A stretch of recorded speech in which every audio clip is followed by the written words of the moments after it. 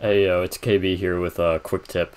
Um, so when you're rocketing an archvile and you've already landed a rocket on them, but they start their firing animation, and it seems that there isn't enough time for you to kill it or get to cover before they zap you. One thing you can do is you can try and decrease. You can try and uh, kill it faster by closing the distance between you and the archvile while rocketing it.